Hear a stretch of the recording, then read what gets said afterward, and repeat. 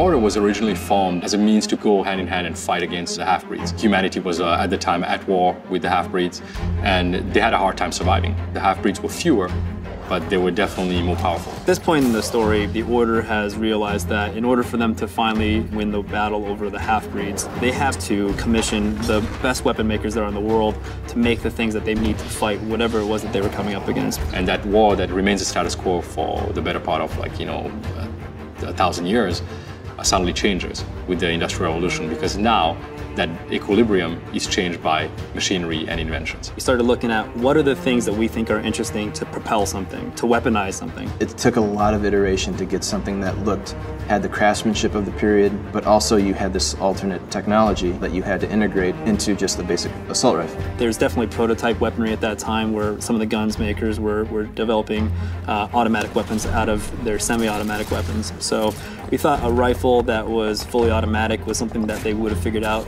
Designing, the Knight's kind of bread and butter, which is the combo rifle. That was kind of the challenge of, just looking at all the issued rifles through all the ages and Industrial Revolution up to World War II and trying to pick the tone of what we wanted to hit.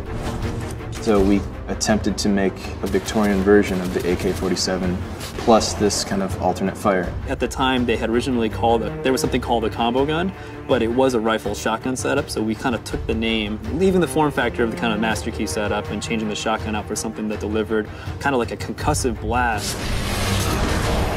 There's plenty of conventional weaponry that feels like it fits in that era, but then there's a little more kind of prototype weapons that are definitely kind of pushed in terms of what was available in the time. For years, I've been watching videos online of, thermites, this cool thing, and people don't really know much about it, but you ignite this aluminum oxide powder, and it turns into this big, sparking, thing that can weld, it can cut.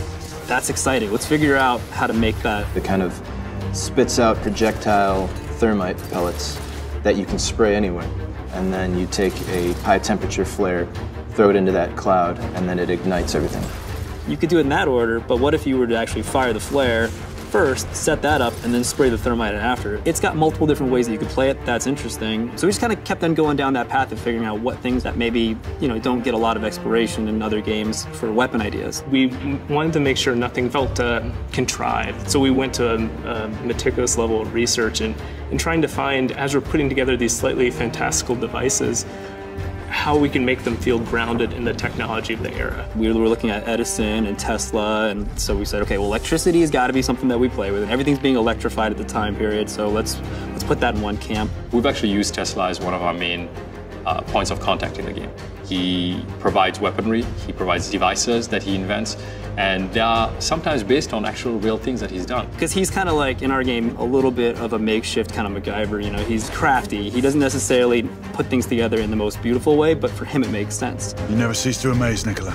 So we said, okay, maybe he took these leftover parts from a rifle, the forestock, and he just started whittling and cutting it down and adding some other pieces to it. Even though they're gadgets and weapons that didn't exist in that time period, they're made from components and ideas and research that were available then. Especially the arc gun, when it kind of unfurls and starts charging up. And we thought, okay, well, it's kind of cool if maybe it spins up, generates electricity, and that thing then kind of stores itself along a Jacob's ladder-like apparatus that is also the aiming part of the weapon, and then that thing finds its way kind of arcing towards its target, and when it hits, it delivers, so much energy that whatever it hits, pretty much it atomizes and blows it up.